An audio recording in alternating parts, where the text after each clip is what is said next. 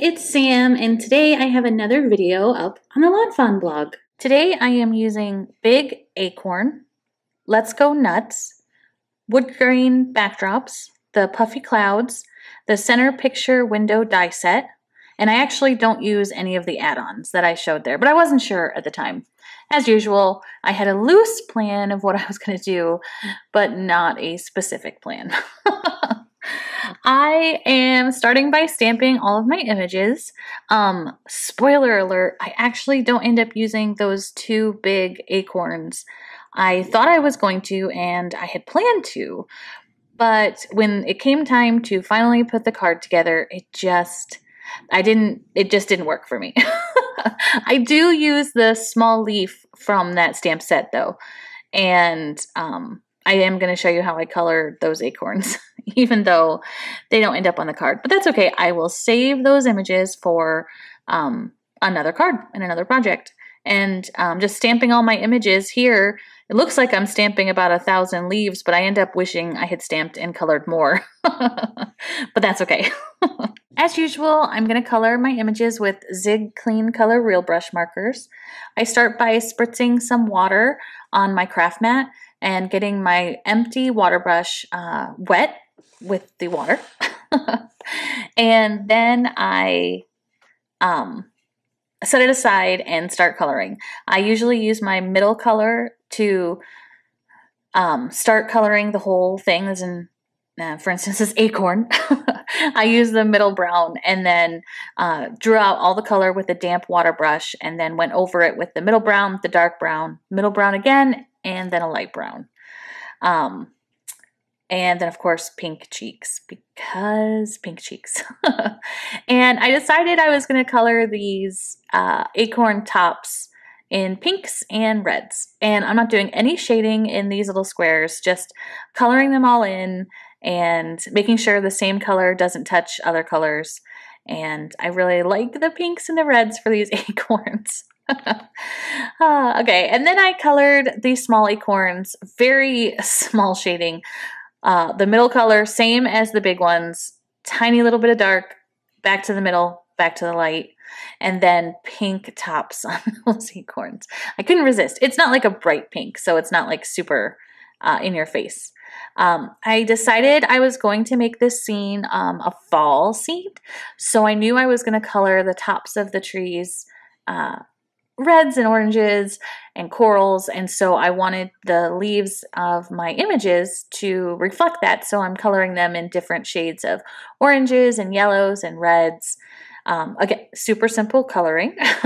For the yellow leaves, I did do a medium brown for the shading and then yellow on top of it, and I pulled the whole thing out with my water brush, my very damp water brush, and I like doing that with yellows because it helps add shading with yellow. I do something similar with all my reds. I usually do a dark brown, and then my red, and then a little orangey red, because otherwise I get a pink red, and I wanted a red for this card. Also, you don't need to run to your windows and check. I'm in the middle of a thunderstorm here, but I thought I should record my voiceover anyway, but I'm safe. It's just loud. So if you hear any rumblings, it's not you, it's me. Oh, okay. So my squirrels, which are so adorable, I decided to color them gray because there was already going to be so much brown with the acorns, and then I'm going to put a tree on my card, so I wanted them to stand out, so I did gray, and I'm only doing 2 different markers of gray. And what I'm doing, you can see I colored that first squirrel with the dark gray, and then used the light gray to pull it out, used a little bit of water, and then I let it dry for a little bit, and then I went back with the same 2 colors and added some shading. And that's how I colored all of the squirrels. So I'm not going to show you everything because that's boring. But now I'm going to show you how I die cut everything with the center picture window. It's all die cut, all out of white. And we're going to add color. Well, all out of white except for the banner. Fine, you got me. And then I cut some puffy leaves. Some puffy clouds I'm going to use as the tree canopy as well. And we're going to do some ink blending. Okay, so I did mention I was going to make this fall, so I'm using Distress Oxides with Abandoned Coral and Dried Marigold. And these oxides ink blend so smoothly and so quickly. So it really took no time at all. I just did a tiny bit of the abandoned coral up top and some dried marigold on the bottom. And I have 3 separate panels. I actually have 5, but I have 3 separate panels for the inside of my card. And then after it was ink blended, I am smushing dried marigold, abandoned coral, picked raspberry, and tattered rose, and adding water with a water brush and splattering it all over my tree canopies to make it look like, leaves and fun fall time. Plus, I love splattering, and I don't splatter anywhere else on my card. So, I mean, that's restraint.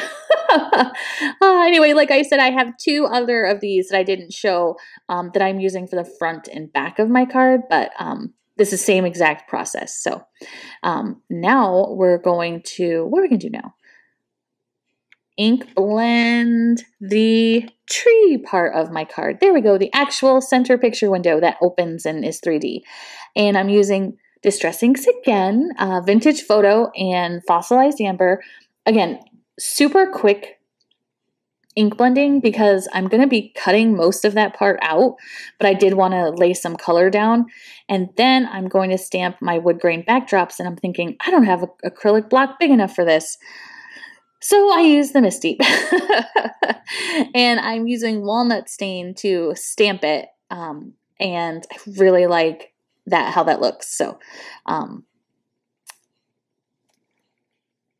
yeah, I'm just going to stamp my image, rub it down, flip it over, clean it, and then I'm going to line it back up and stamp it again, same color. And then I will have that little tree part done. See how much fun that adds? I love that look. I am using the oval from the center picture window die set, and I'm lining it up right there. With the little parallel lines of the circle, I'm lining up with the folded part of my picture window part. And now I switch a lot. I go back and forth. So I'm going to ink blend the inside of my card. I'm using Distress Oxides in Blueprint Sketch and Mermaid Lagoon and Salvaged Patina. And also, I'm going to be using Vintage Photo and Fossilized Amber in the center, again, for the inside of the tree. I didn't want it to be a sky inside the tree. That would be silly. So I left that part in the middle, and I'm just going to use those same colors.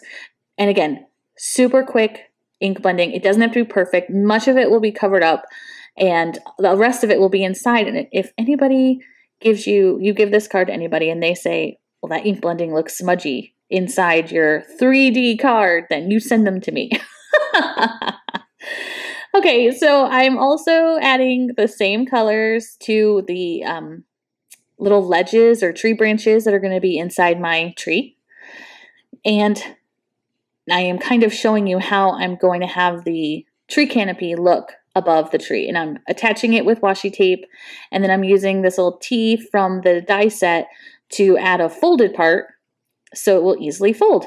I ran it through my die machine, and I'm taking off the excess parts, that it's too big, and I'm just folding everything over with my folder, my bone folder, and then trimming the excess on the edges and adding a little bit of glue so that it doesn't go anywhere, and then I can remove that washi tape from the back.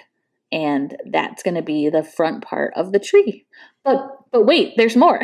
The tree canopy is going to be the whole inside of the card. Don't worry, you'll see. So I'm just showing you how I'm folding. I'm just going to slow it down and show you how I fold all of the tabs on my 3D mechanism parts.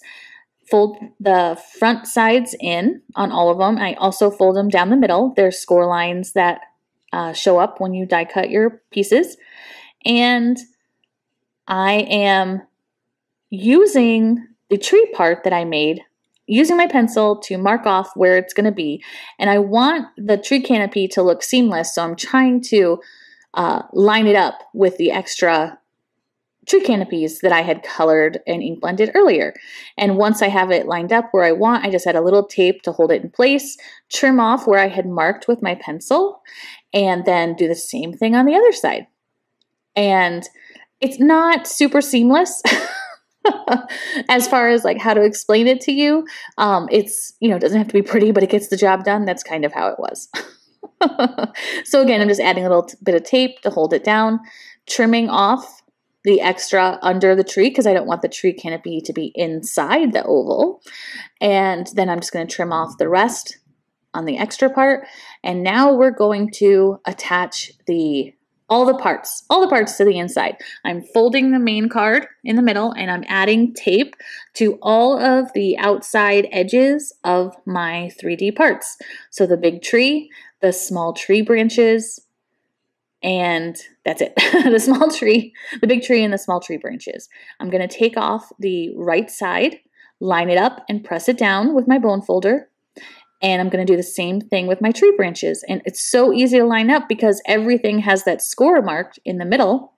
And I am just lining up the score mark and everything's perfect. See, all perfect. And then you want to remove the tape from the left side of your 3D parts, fold everything over, and make sure the part that has your adhesive is up, and close your card like you normally would close a card. Rub it real good so it all sticks, and voila! You have the 3D part, and it's so fun, and it's such a big wow. I love it. Okay, the hard part's done, guys. Now we're just going to do the front and back, which I like to include a little bit of what's going on in the scene inside the card when I have a card like this. So I'm using the same colors I did for the sky. Blueprint sketch, mermaid, lagoon, and salvaged patina. And the tree canopy that I had made earlier, I'm just attaching it. That's going to be the front one, and then that one will be the back, and trimming off the extra. All that beautiful ink blending. C'est la vie. And now I am just going to heat emboss on my banner for the inside of the card, Hello Friend from the Let's Go Nuts stamp set. And this is the fun part. I am attaching everything. Look at all those fun pieces. I'm attaching things all inside on all the levels of this 3D tree. I have that little squirrel on the outside, a sleeping squirrel with his acorns on that first tree branch, quote unquote. And then I'm also using some acetate and adding my leaves on the acetate and attaching that to the tree branches so it looks like, you know, the leaves are falling. Adds a little bit of fun. I think it's so fun. I'm attaching that other squirrel. I'm attaching a little acorn in the front. And I'm also going to attach all the leaves. I love that little squirrel sitting. I gave him a little acorn because I love him. The leaves were added just randomly. I wanted, you know, I didn't really want the same colors or the same styles next to each other, but I wasn't picky because it was just, you know, a fun element. And then I was like, oh yeah, I should add the banner. So I added the banner, easy peasy, no problem. And now I'm going to text my husband. Oops. But now I am going to do the front and the back. And I'm just stamping Let's Go Nuts on the front. And that little squirrel who's leaping to the right, he's going to be on the front of the card, so he can't wait to get in that tree.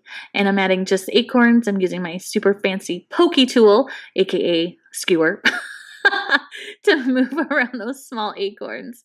And then the back of the card, I'm only adding a few leaves and a happy little squirrel because that's where you can write your message for this card. And I'm just going to attach those to the front and the backs of my card, and the card's done. Not so hard, is it? I mean, it's intimidating at first, but it's not.